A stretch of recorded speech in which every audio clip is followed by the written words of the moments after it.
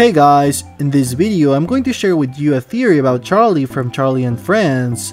As you all know, Charleyyy and Friends is Braxton's favorite TV show, and because of that, we often see how Braxton watches Charleyyy and Friends and enjoys it. Every time we see Charleyyy and Friends, we get to see the titular character Charlie, a guy who normally just talks to the camera while having funny situations happening to him, such as accidentally doing something wrong or messing something up. However, there have also been instances in which we have seen Charlie interacting with other SML characters, such as in Junior's Deadly Idea, Charlie gets arrested, or in Jeffy and Junior's Big Heist. The weird thing is that every time Charlie appears interacting with other SML characters, he acts as if he still was in his TV show, and we even get to hear the sound effects of people shouting every time he says his name or laughing every time he does something funny. But that doesn't make any sense. Why is it that every time he appears, he acts as though he still was inside of his TV show? What's the point if there seems to be no cameras around him in many of those moments? And how is it possible that even when he's just living his daily life, there's still sound effects and things that seem to indicate that he's still inside of an episode of his TV show? Well, I have an interesting theory that you may want to hear. Have you ever watched the movie The Truman Show? Bear with me. I know on the surface this seems to have little to do with the matter at hand, but it's crucial to explain what that movie is about in order to explain the theory. The Truman Show is a 1998 film starring Jim Carrey as the titular character Truman. The story revolves around Truman, a man who has lived his entire life in a meticulously constructed reality television show broadcast 24/7 to a global audience. Unbeknownst to Truman, his entire world, including his friends, family, and even his hometown, is a massive set populated by actors and controlled by the show's creator. Truman lives an idyllic life in the town of Sea Haven, which he believes is a real place. However, strange occurrences start to happen, leading Truman to question the reality of his world. He begins to notice that his every move is being monitored and orchestrated. Ultimately, Truman's curiosity and determination lead him to discover the truth about his life and the world he inhabits. The film culminates in his dramatic escape from Sea Haven as he chooses to seek the real world beyond the artificial environment. The film explores the concept of reality and how our perceptions can be manipulated. Truman's understanding of his world is entirely based on what he has been shown, making him question what is real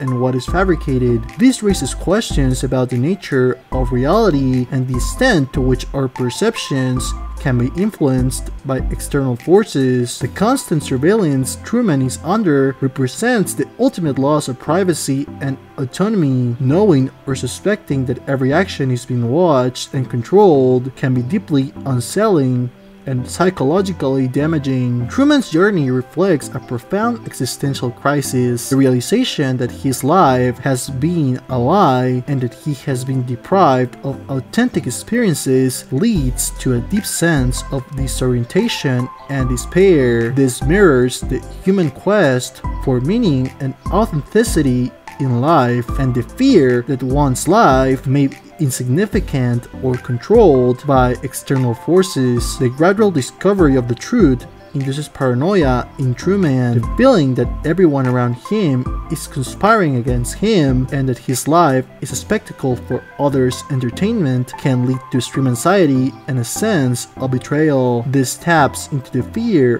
of being manipulated and the loss of trust in those we consider close. Now, let's go back to talking about Charlie from SML. After the explanation I just gave about Truman from The Truman Show, you have probably already made the connection about all the similarities between Truman from The Truman Show and Charlie from Charleyyy and Friends. Both have their whole life being broadcast to other people as a TV show. The main difference is that Truman was not aware that he was the main character of a TV show, while Charlie actually is. We can assume there's hidden cameras everywhere around the city in which Charlie lives that capture pretty much his every move and broadcast it on live TV. Actually, we have been told plenty of times that Braxton pretty much spends his whole day watching Charleyyy and Friends, and every time we see Charleyyy and Friends on TV, we hear that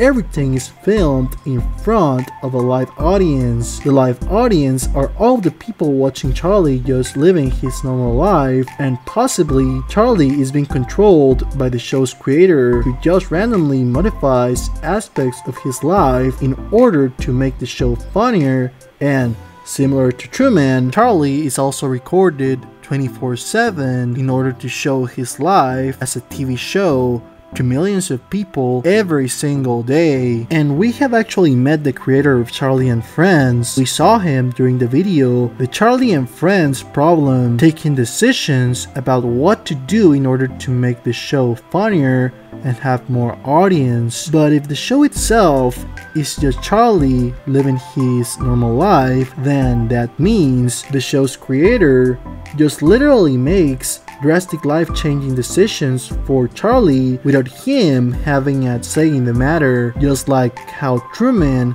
was forced to do certain things because of his show's creator. What I believe is that, similar to Truman, Charlie used to be just a kid that was adopted when he was a baby by the show's creator. He was then raised to act the whole time the way he does in order to entertain the audience that, unbeknownst to him, are watching him all the time. Then the production company installed secret cameras all around the city in which Charlie lives, as well as speakers in order to make the sound effects. That's why every time Charlie appears, other SML characters can also hear the people laughing and shouting even though there's no one around. And that's it. Charlie is just a guy who has been fooled his whole life, a guy who just lives his normal life while a lot of people are watching him on live TV, and while the creator of his show controls his every move and his whole life. And just imagine living in a world where every aspect of your life is controlled and manipulated by unseen forces, where your friends, family, and even your surroundings are carefully curated to create an illusion of reality. The realization that your most intimate moments are not your own but are watched by countless strangers is both terrifying and deeply saddening. The sense of betrayal and isolation would be overwhelming, knowing that your entire existence has been a meticulously crafted lie. Such a scenario would shatter trust and leave you questioning the very nature of your reality. And that, guys, is Charlie's big secret.